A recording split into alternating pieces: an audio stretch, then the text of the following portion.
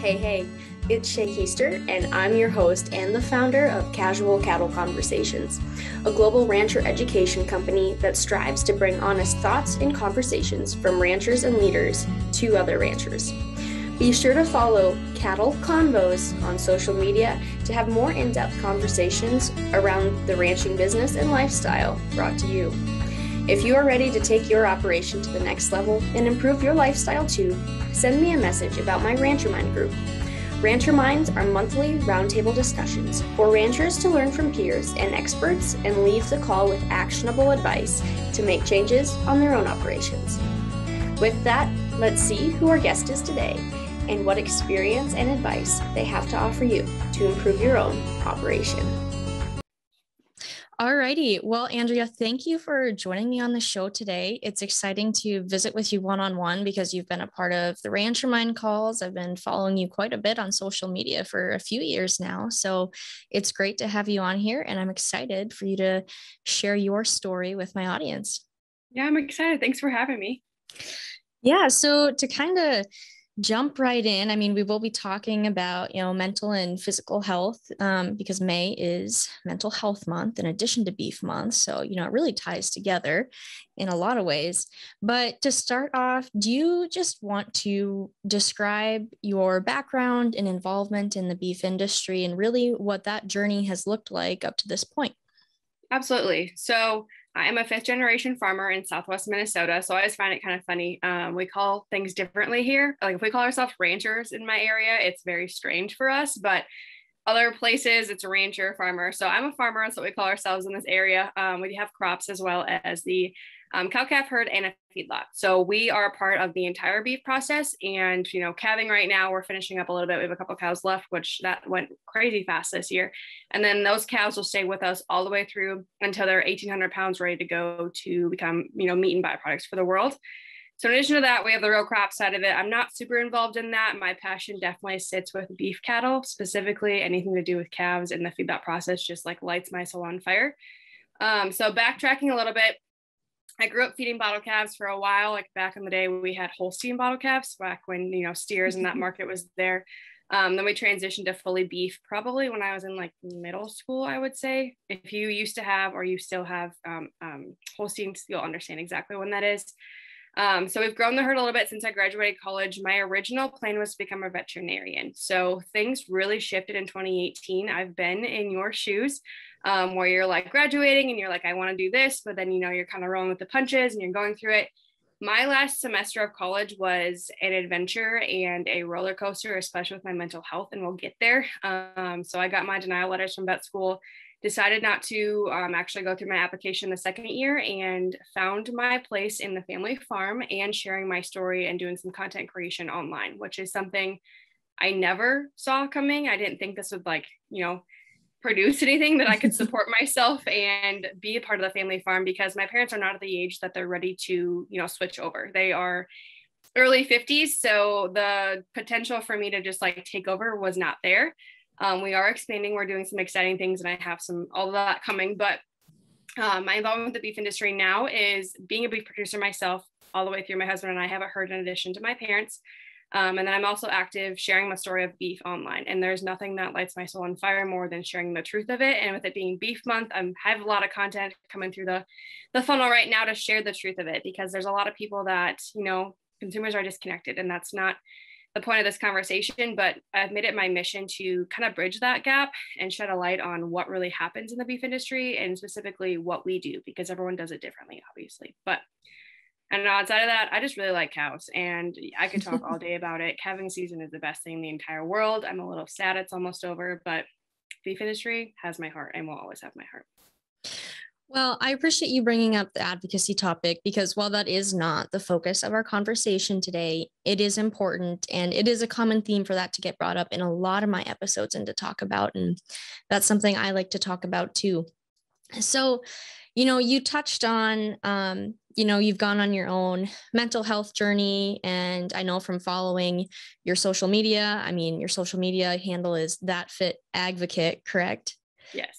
So you're also physically active, physically healthy. So would you kind of open up and share your story a little bit on that realm? Absolutely. So I was actually talking to somebody about this last night and this morning, different people.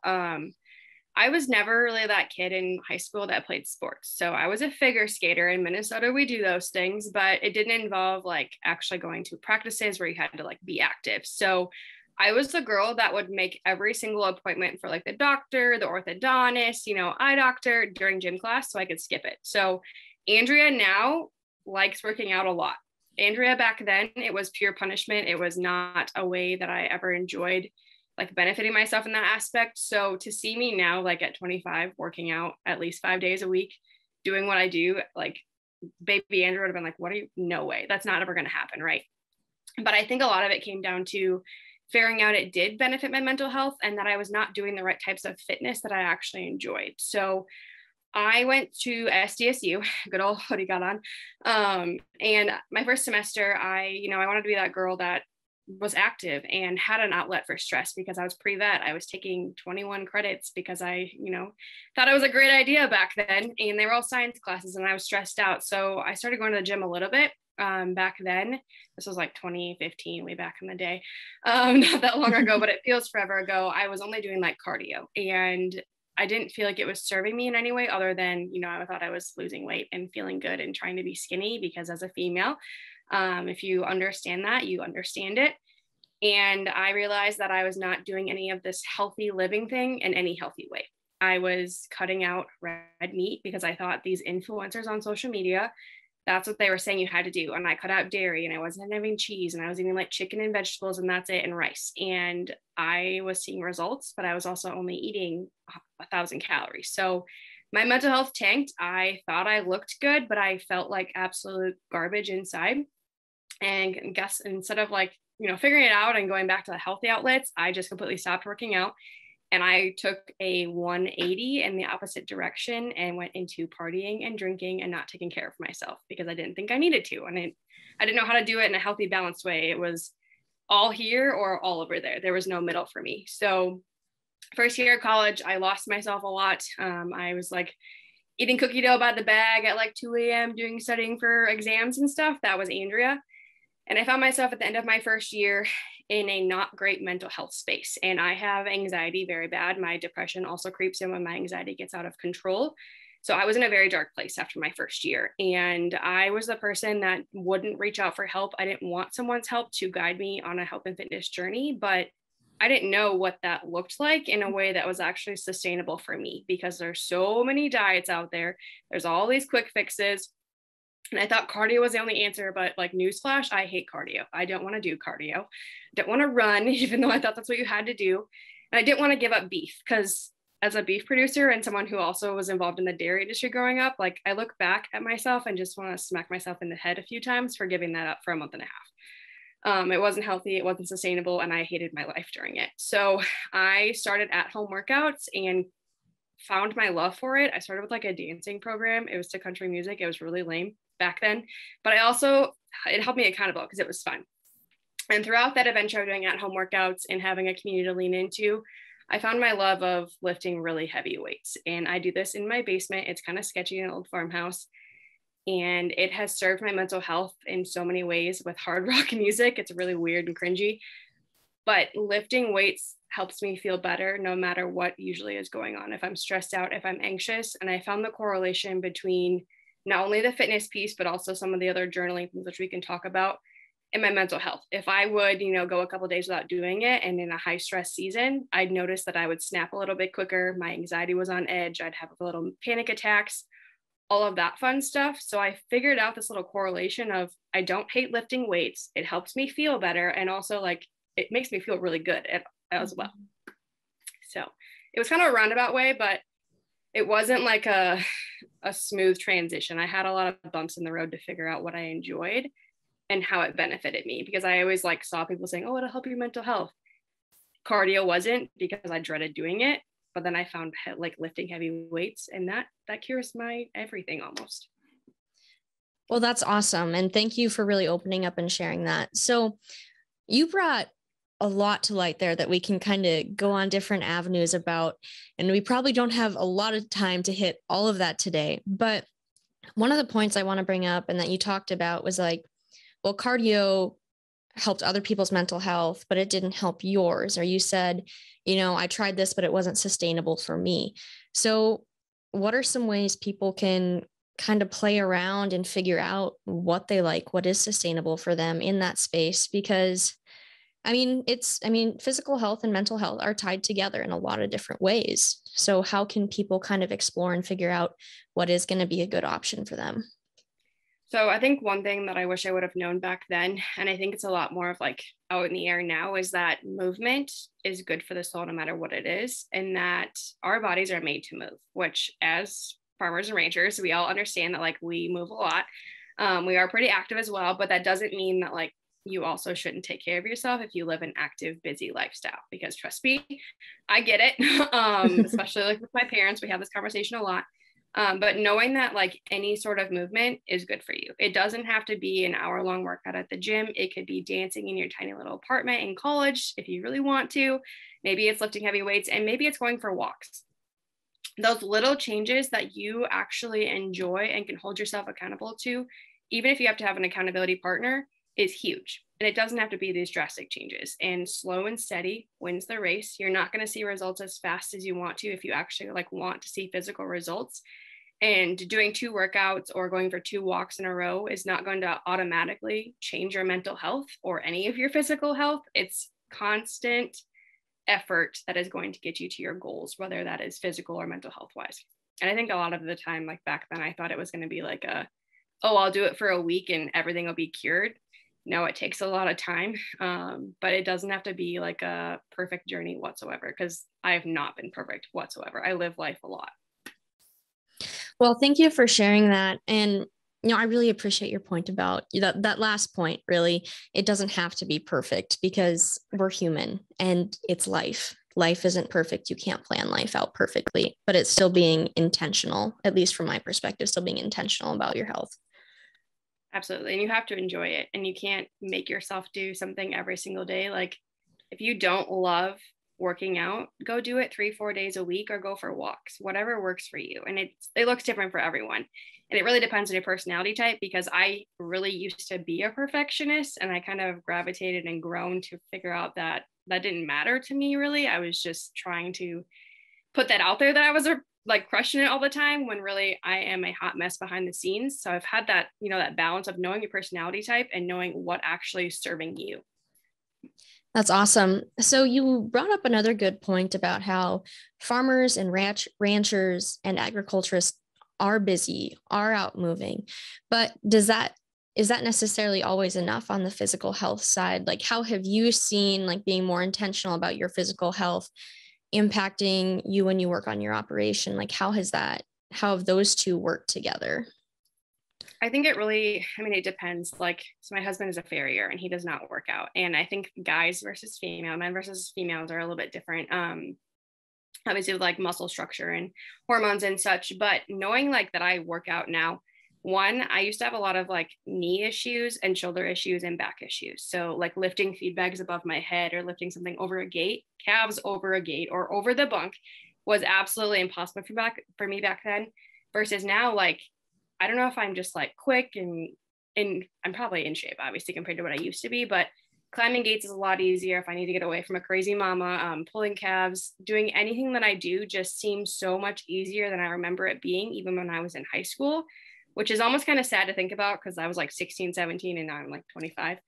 But just the daily things, or unloading like 200 square bales, used to be the death of me on a hot day. And now it's like, it sucks. Trust me, it sucks, but it's just another day. I don't, so the physical piece of it has been huge, but also just how I respond to stressful situations, which is probably my favorite piece. I have a temper, we'll put it that way. I get it from my dad, but little things would go wrong and I would just like freak out. And now I have this like coping mechanism, whether it's taught me to just take a breather before I react. That piece has been huge in addition to not only the physical piece of it. So let's dive into that a little more, that coping mechanism, because in the ag lifestyle, so many things can feel like they're going wrong so quickly, and it's constant problem solving. So what is, maybe your coping mechanism, and what are maybe some other outlets people can use to adjust their mindset or just take a breath before reacting? I think a lot of it comes with time, just like your fitness journey. I didn't just like instantly wake up and become a calmer person. It definitely has been years in the working. I wish I could say that like I just magically changed. And I still have those moments, obviously. But for me, lifting really heavy weights in my basement with hard rock music is the number one thing that I do. It helps me alleviate a lot of stress, anxiety, and I try to do it at least 4 or 5 days a week. I also have kind of a morning routine, or a routine that I do, even if it doesn't happen in the morning sometimes, is I journal my feelings. And it sounds super cliche, but I put it all on paper. If there is something that is bothering me, or my husband annoyed me in the middle of the night, or, my dad said this, or working cattle was an adventure, I put it on paper, because sometimes when you actually get those thoughts out of your head that are bothering you and you put them on paper, you kind of release them in a sense. And then I kind of go back once in a while. Like I flip back to exactly a year ago, kind of like time hop, or like Facebook memories. And I look at where I was at last year, and those things that were really bothering me a year ago now don't seem so big, or even a week ago. So that has been huge. And then I also, this is also really cliche, but I listen to a lot of podcasts about like mindset, and read personal development books that helped me have different mechanisms to deal with things like that.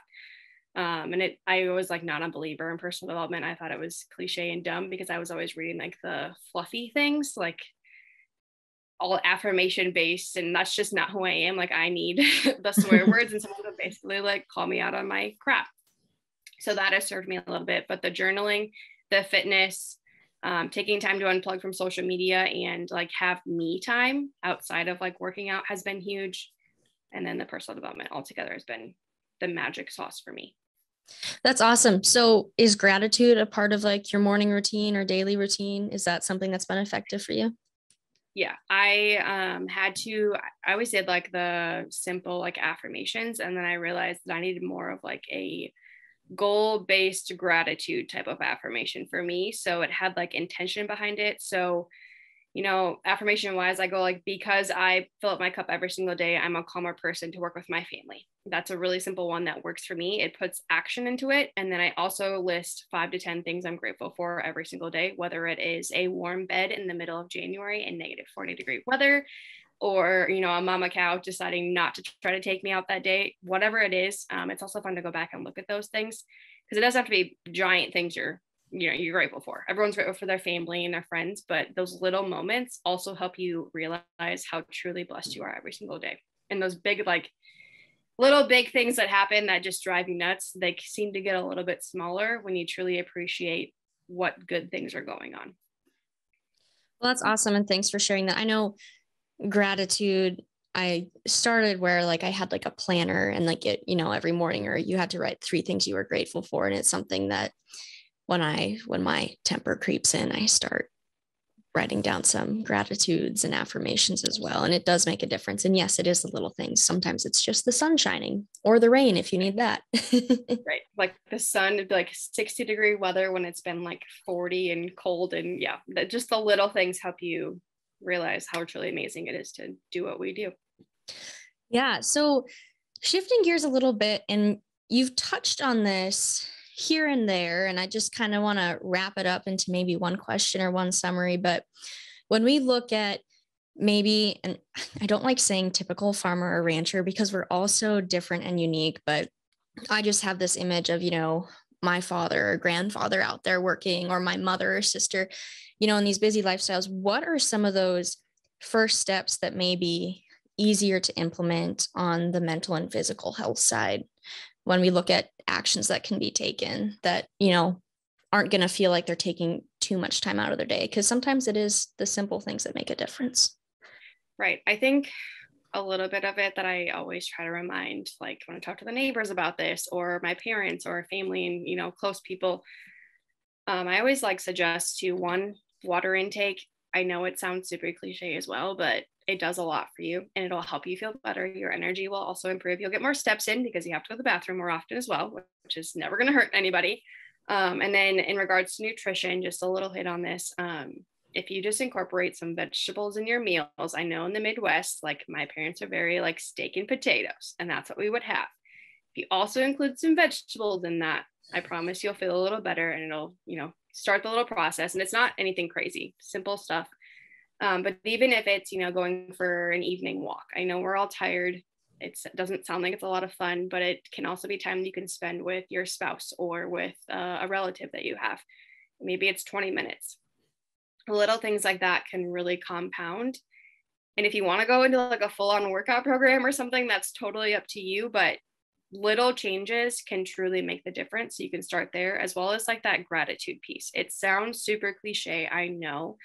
But when you take a step back and truly realize, like, this is all I have going on and these things are amazing, your mindset will slowly shift with time. It's not going to happen overnight. It's going to take weeks, months of doing it. And you're going to feel silly. I promise I feel silly sometimes too. I'm like, I'm so grateful for this. When you take a step back, your mindset is going to automatically shift more and more to being a little more positive, instead of focusing on the negative things that are really bothering you that really aren't usually that big of a deal. And we live a very high stress life. So if there's any way that you can reduce a little bit of stress, I promise it'll be better in the end, even if it's a little bit of action to get there. Well, I think that's great. And especially how you brought up that those small those small habits can make big changes overall in your lifestyle in the end. Right. It doesn't take the crazy things. So how have you stayed accountable on your health journey? Because it can be very up and down. You've mentioned you're not perfect, but ultimately, how do you stay accountable so that you can go to bed at night and say, well, in the big picture, I'm still taking care of myself? So I have an online community that I do check into with, I was a health and fitness coach for a while, still have some clients in there and such that I lead into because they're there with me, they're in the trenches. And then I am actually creating a free community as well to have anyone in there that is on a health and fitness journey, whether that is just moving and, trying to hit 10,000 steps a day, or you're going to the gym, you're doing, 75 hard, whatever it is, because sometimes we all need just a little bit of a community to check into. And I also have some really good friends that are on the journey with me. So sometimes we get on Zoom together and we do our workouts together, or we, do a little Saturday morning chat for 30 minutes while we drink our pre-workout or eat breakfast or whatever it is, and then go sweat. That has been huge, but also making my goals attainable in a way that brings me joy has made staying accountable to everything so much easier, because I enjoy my workouts. I know they're helping my mental health. And then I also share it on social media because I know, sometimes it took me watching XYZ person go get their workout in to go get my workout in, or to go for a walk, right? Those little things that are like a little bit of peer pressure kind of benefited me back in the day. So I share that journey. But I mean, I'm 6 years in now. So for me, showing up daily, it's a habit. It's not easy. Usually, sometimes I'm not motivated at all, but it's a habit that I've built. So if you can, set that goal to crush 5 workouts a week for 21 days, and then you do that, and then you go for 6 weeks, and then you go for 10 weeks or whatever it is, and give yourself grace along the way, that'll hold you accountable.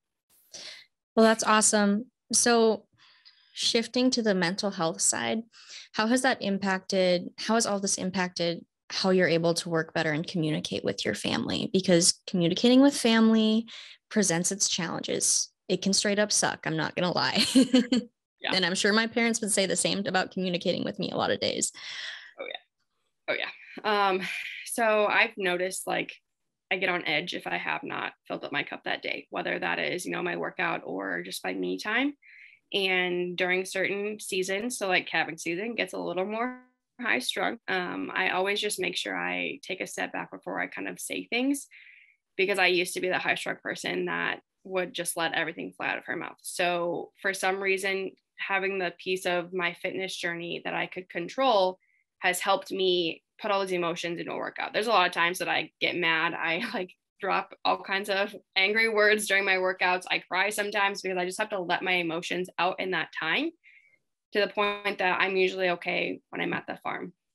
But I'm not afraid to tell someone, like, I need to take a second to just gather my thoughts, or stop a situation before it happens, because prevention is key for me in a lot of things. So if, cattle are getting wound up, usually I'll be like, hey, we need to just take a chance to just everyone chill out, and nobody, blows up at them. But usually if I am on top of taking care of myself and filling up my own cup, I don't have those outbursts, as long as I'm also getting enough sleep, which can be a challenge in some seasons. But just filling up my own cup mainly and reminding myself to breathe has been more than anything.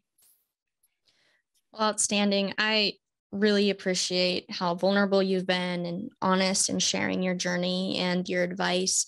As we wrap up, do you have any last comments or thoughts you'd like to share with my audience?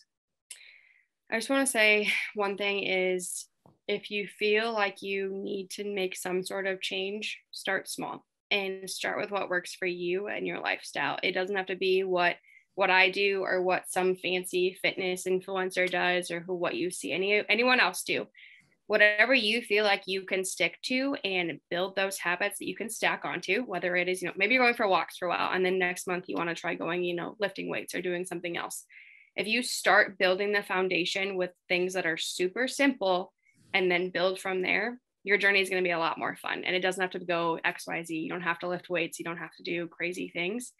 Just start somewhere and make sure it's sustainable for you long term, because you don't want to, get 2 months in and say, hey, I can't do this anymore at all. And then you're back to ground zero. I think a lot of people do that to themselves and it's hard to figure that out, but find something that works for you and have some sort of system that holds you accountable, whether it is a best friend or a coworker or your family.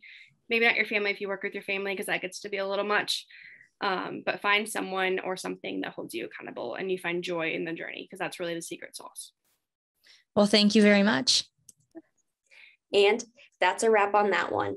Be sure to let me know your thoughts on the episode and if you have any further questions around the topic. Take care and have a great day.